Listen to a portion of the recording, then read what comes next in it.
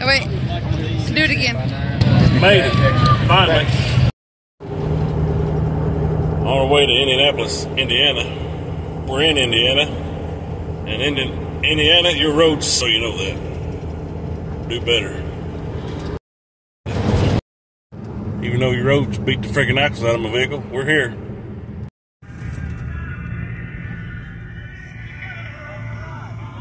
Lucas Oil, Indianapolis Raceway.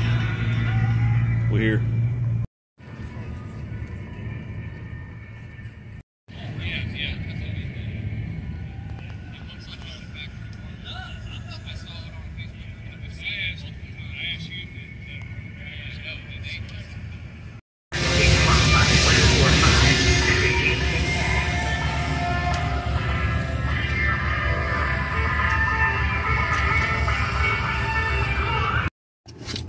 Well, all 5 punched. We made it.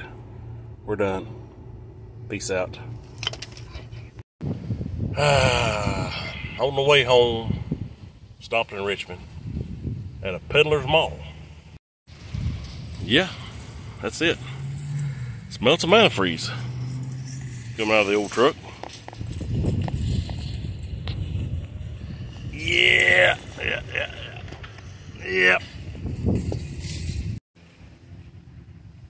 Well, over 1,200 miles later, we're headed to the house. We decided to stop here at this place. So they pulled in, I smelled antifreeze. I said, what the crap. Anyway, Indiana beat the crap out of these vehicles. All of them that rode that interstate there. I think I'm just now feeling the effects of it. Well, we only got 300 some more miles to go, or 222 miles, 3.5 hours to get home. It's Saturday. The saga continues, even though we're done with the power tour. Oh, golly. Oh. Back to Tennessee, 1,416 miles. Back to the driveway. Couple casualties. Radiator started leaking about, I don't know, somewhere Kentucky. Richmond, Kentucky. So I told the wife, I said, well, I don't know. We pulled into some antique store. She's like, I want to go here and look. Pulled in, I smelled antifreeze. I said, Indianapolis, Indiana's got me. So I did the right thing and just drove on to the house with it leaking. And the other casualty, Indianapolis got my daggone center cap. Son. Hey, freaking roads up there rougher than a night in jail. Tell you what, Indianapolis, I tell you what, here's what I tell you.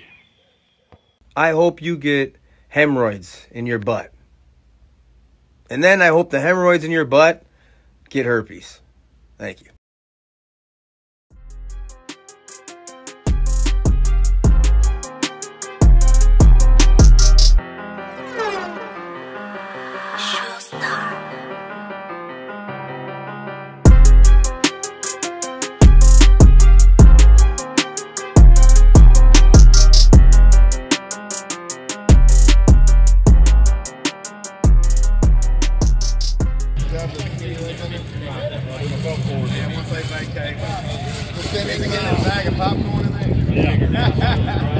I like that.